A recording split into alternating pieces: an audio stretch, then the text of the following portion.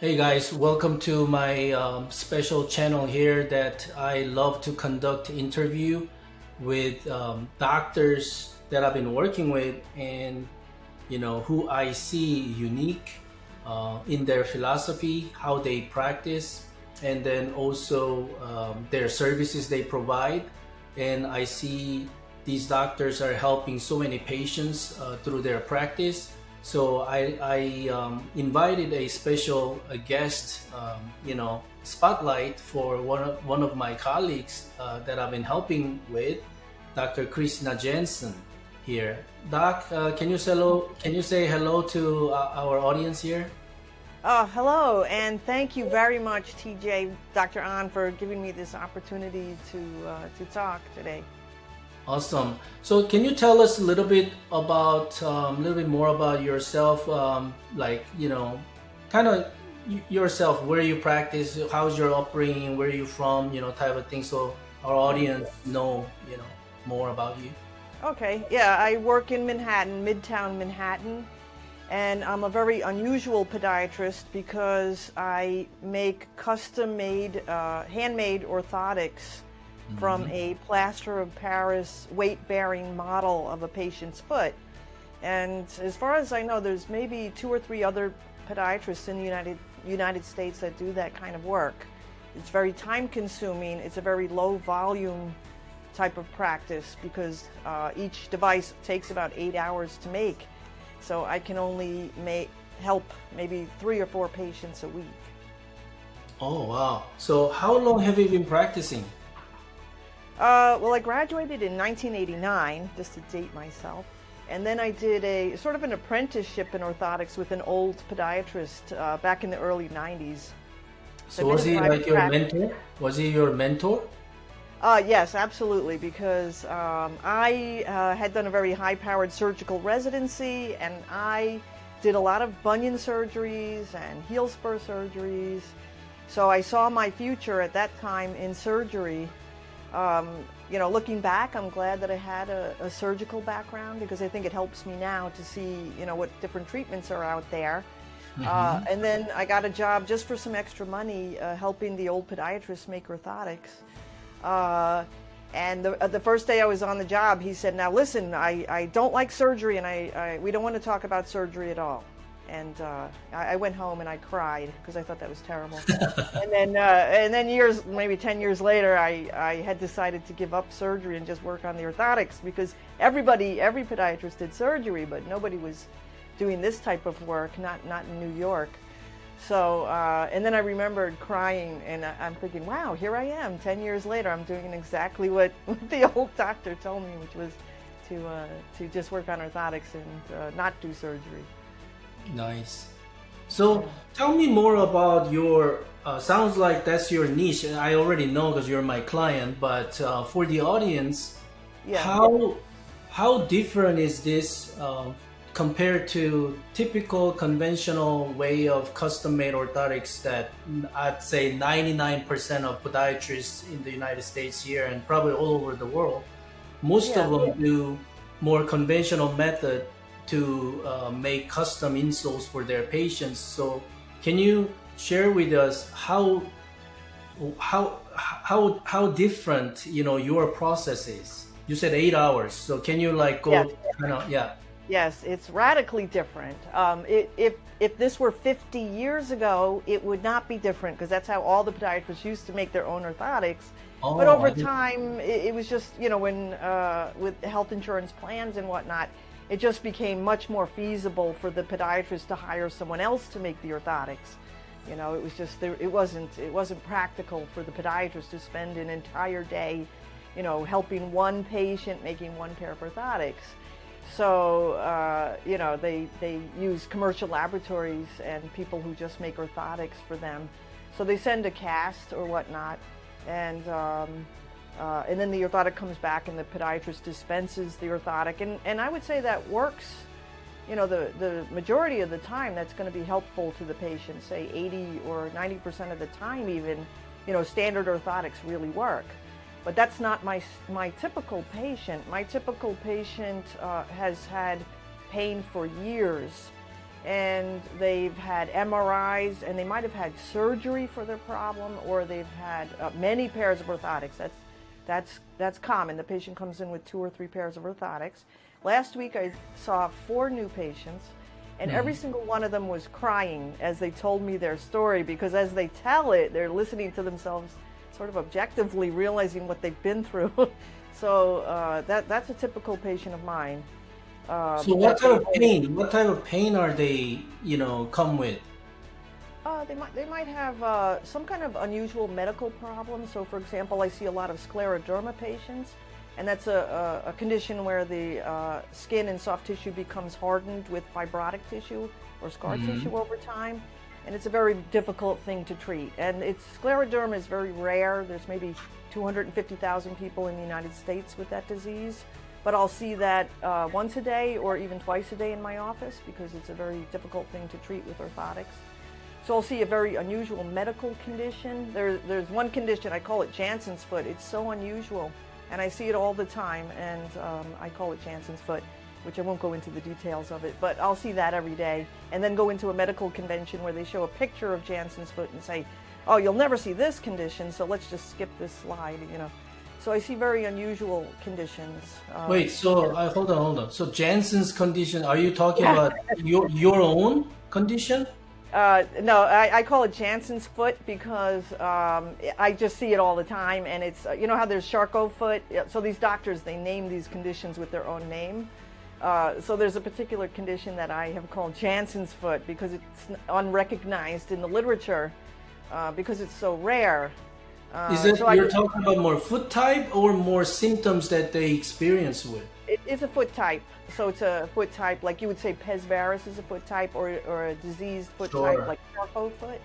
So, without going into this is not typical, so that it's kind of hard to do it even with the custom orthotic process way of conventional way that you have to send the test out, so that, it's hard to categorize, in your opinion, so that when you recognize this, it's kind of huge advantage because you make your own. Right, and I've seen it so many times before. So another podiatrist would look at it and say, oh my goodness, what is this? So for example, I'm sent patients from podiatrists. Last week I was sent a patient from a podiatrist with bilateral foot drop.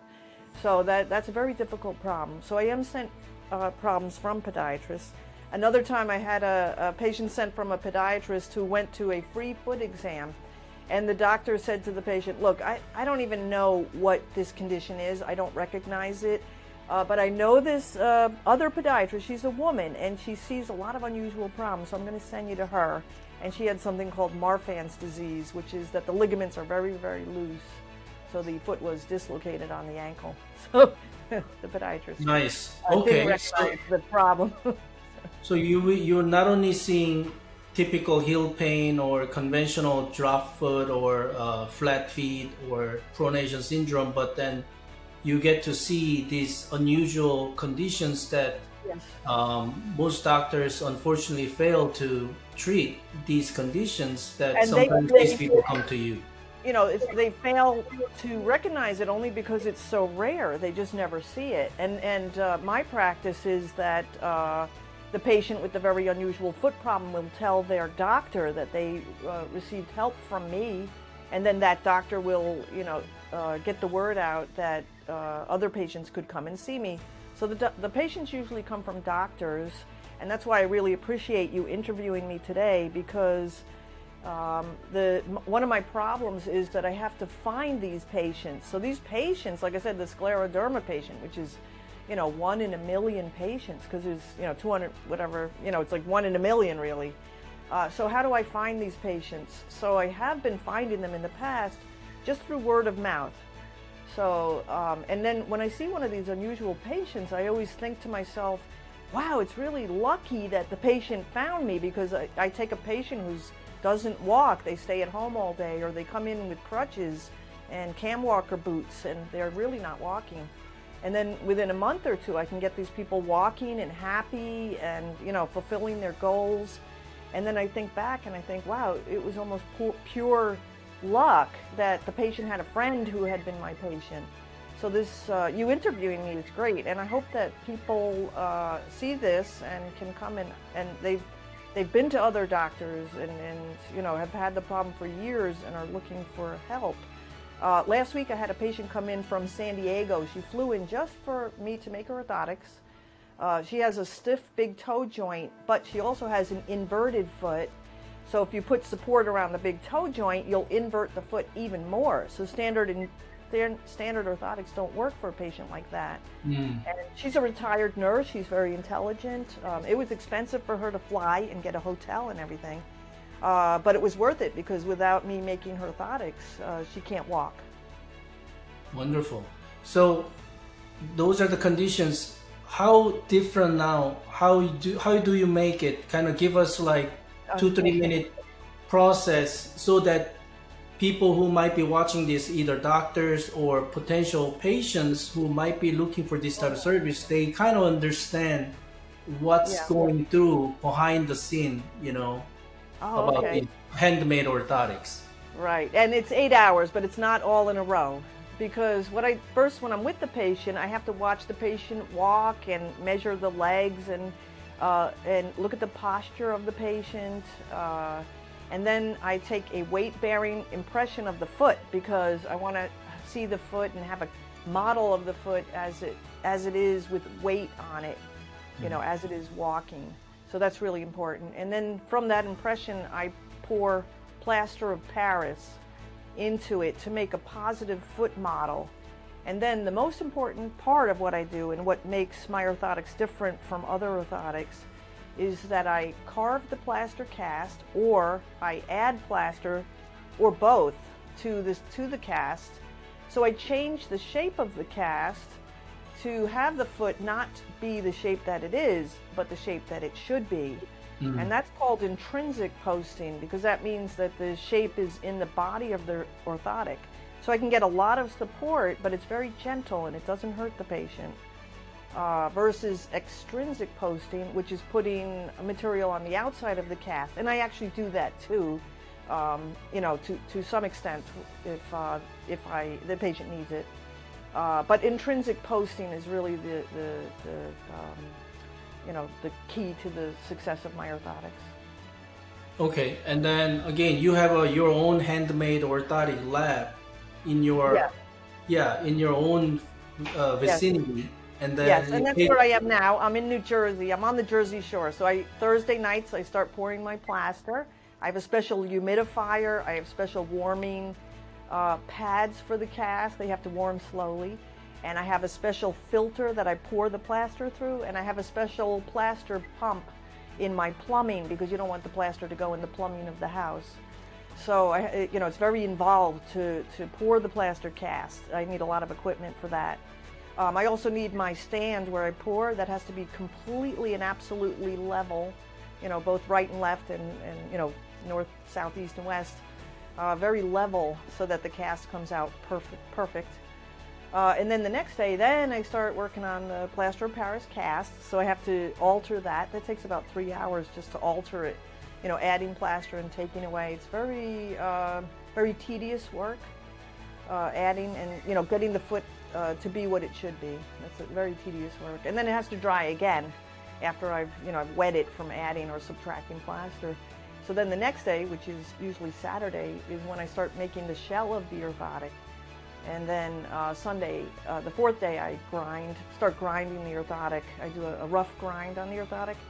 And then I bring the orthotics to my Manhattan office, and there I start doing the fine grind. And then the patient comes in, and I again grind the orthotic to fit the shoes. So the whole thing probably really takes more than 8 hours if you include the time. It is. Actually, by listening to this, I'm sure the audience would appreciate this. It's not just 8 hours. I mean, it'll take 4 or 5 days, and these expertise getting into this one pair of orthotics that you're putting your effort, time, and expertise into.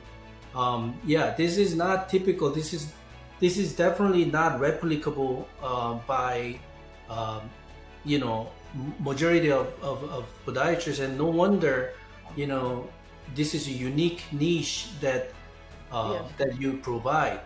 And by the way, guys, if you like this, interview, I'm talking to many other experts and podiatrists. Make sure you follow my channel.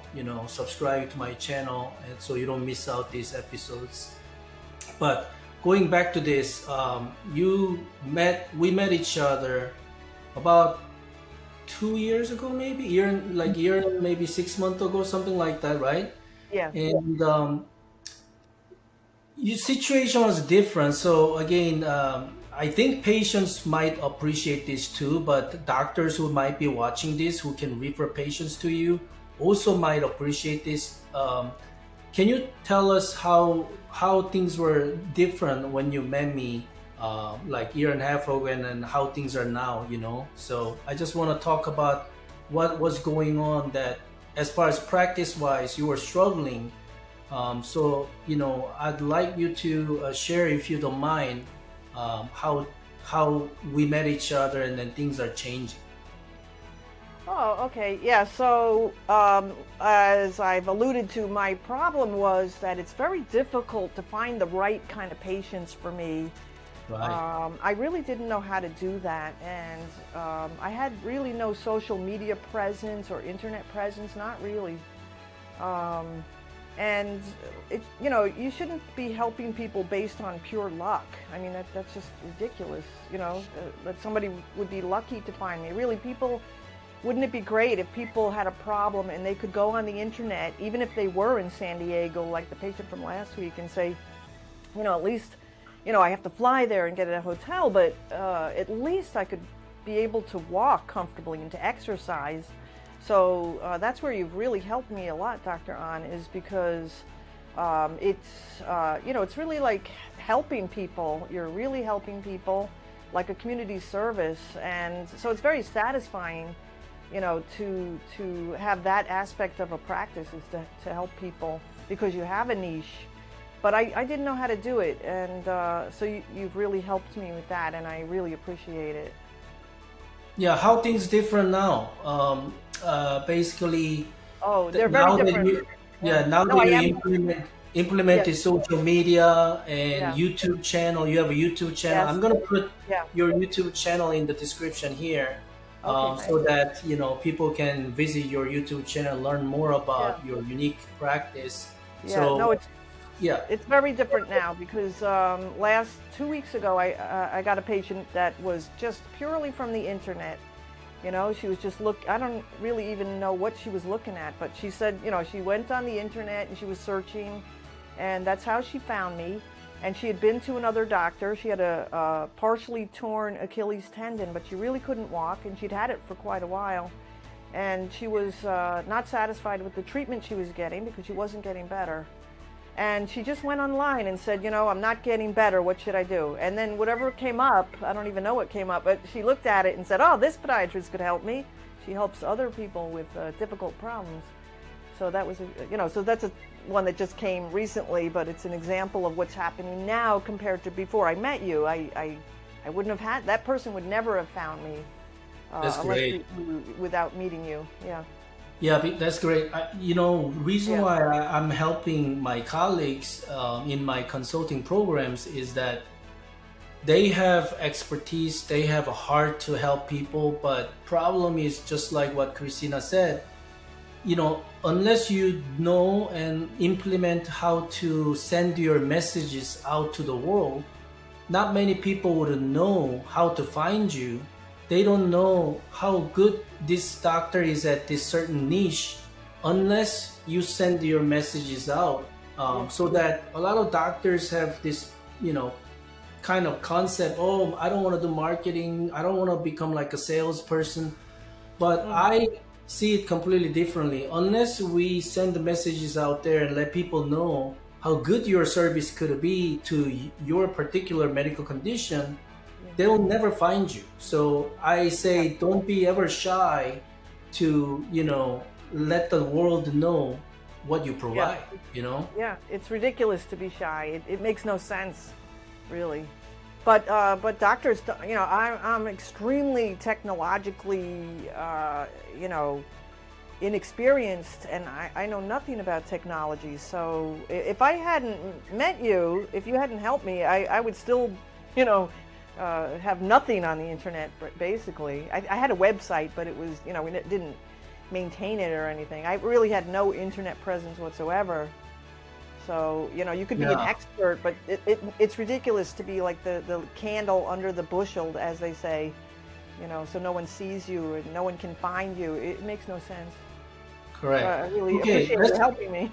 Yeah, you're welcome. I'd love working with you because everybody's different, just like we're all human beings, and everybody has strength and weakness, and just like Kristina was mentioning.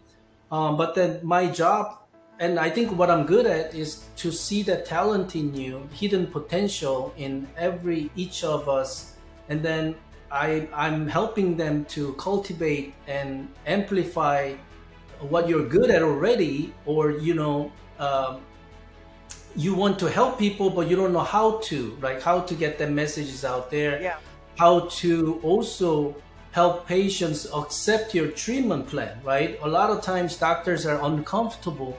They feel very uneasy talking about money, especially non-covered service about insurance plans. And then they don't know, they tend to give up and then offer them less, like second best, third best alternative solutions, because it's easy for doctors to say, oh, just take this treatment then if insurance doesn't cover. That's where it frustrated me that, hey, we're obligated to provide the best treatment solutions for our each patients. But then if you're relying on insurance plan, you know, we're really doing disservice to our patients. And reason why I brought Kristina here is that many doctors in my program, I help them build hybrid concierge model. Is basically kind of perfect balance between insurance plans and cash pay, self-pay model, so that doctors don't have to be forced by insurance plans.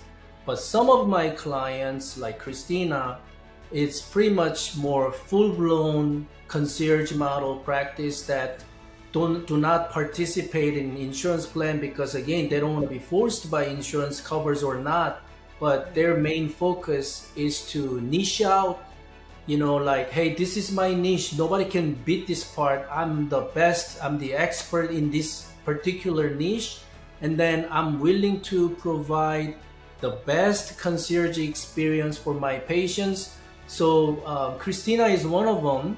So can you tell me about possibly your philosophy behind that cash pay model? Oh, well, you hit the nail on the head that you didn't want insurance companies to dictate the treatment plan, which is ridiculous. Because, of course, the goal of the insurance company is to save money. That's it. That's their only goal, saving money. And, you know, if you want good quality anything, you know, if your interest is quality, you're not going to be looking to save money. So, and patients, they want good quality health care. And so as a doctor, you're caught between the two, between the patient wanting good quality care, but the insurance company wants to pay as little as possible or not pay at all. So the best thing to do is to run a very ethical practice, because you outlay to the patient right from the beginning what the cost is of the treatment, and then let the patient decide. And you can you have to talk to the patient about what the costs are, and like you said, you have to be it must be easy for you to speak about money, and that's hard for doctors sometimes.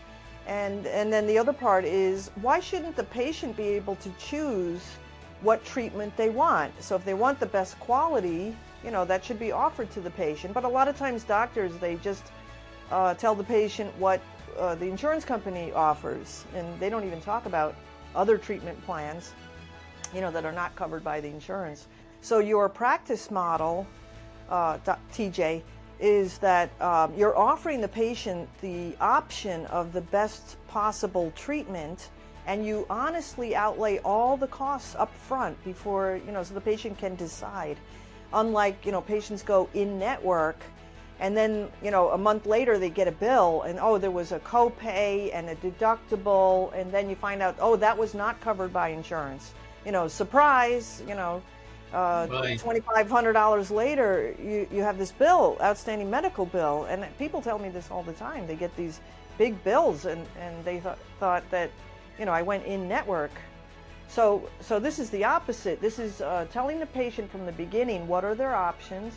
You know, they have, you know, option 1, 2, 3, and here's the cost.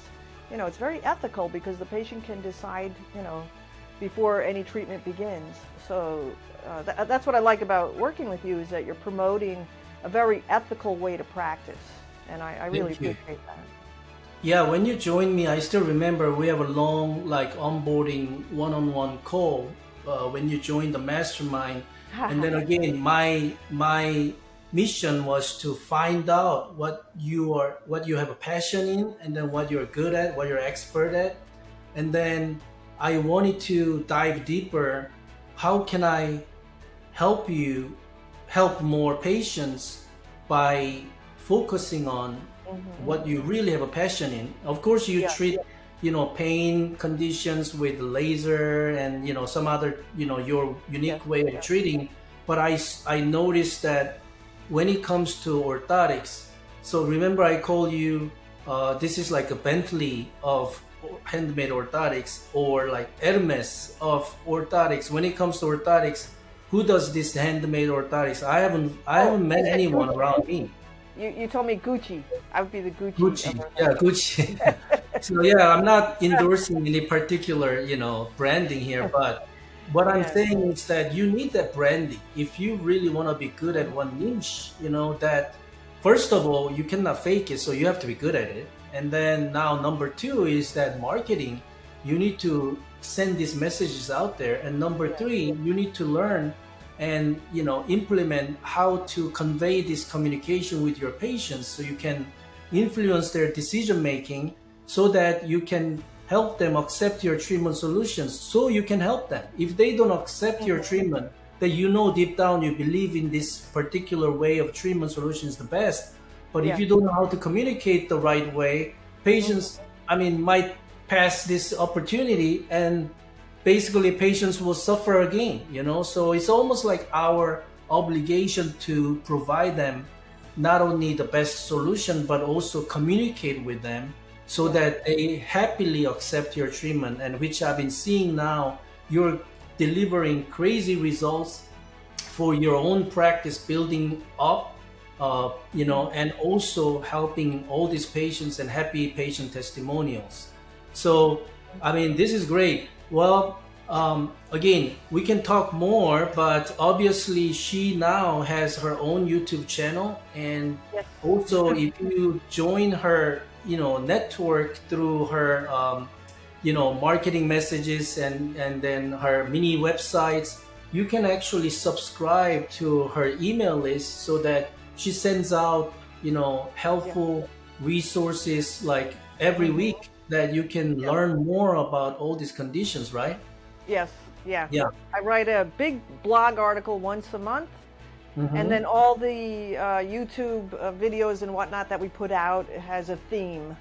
Awesome. So this is August, so our theme is dehydration. So dehydration is your theme for August. Hydration. So again, she's definitely outside of box thinker, philosopher, and practitioner with very unique way of practicing. Anything unusual that people would never think about you when it comes to your hobby and passion, would you like to share with the audience? Something unusual about me? Yeah. Well, I'm a prankster, so and sometimes I make like a New Year's resolution not to play pranks on people, but so that's one thing, you know, just terrible desire to play pranks on people. But the patients and I have a lot of fun. I'm also a professional puppeteer. I do work with puppets for children's charities. Awesome. I do that. So I, you know, I'm obviously crafty because I work with my hands all the time. And I'm very devoted to lifestyle and fitness tips for patients. So that's another passion of mine. And I'm working on my book, so the patients always ask, "When's that book coming out?" You know, so someday. one day I'll finish my book. Oh, those are my passions. Yeah, and then also, guys, if you're a podiatrist watching this, don't try to think that you can do everything alone. You know, join the community with like-minded colleagues, like just like our group. You know, that you can bounce off ideas each other. How else we can help our patients? How else we can grow our practice better? And also, what I see from a lot of colleagues, they're not maximizing their resources around them in their environment to help them grow their practice. Like Kristina, her husband, I mean, he's like tech expert, and then like video editor, you know, like media editor. So when I saw that, I'm like, Nick, join here together so that, you know, you can help, you know, this practice to grow more like efficient manner. And he's been helping Kristina tremendously. So I want to kind of shout out to Nick about helping, you know, her practice to grow together. And again, this has been an amazing, fun interview. We meet once a week anyway in our mastermind meeting, and we meet 3 times a year in person. So I always enjoy your company in our meeting, and you know what's Kristina gonna do, like prank on me this time, you know. So it's always fun. Sometimes we need that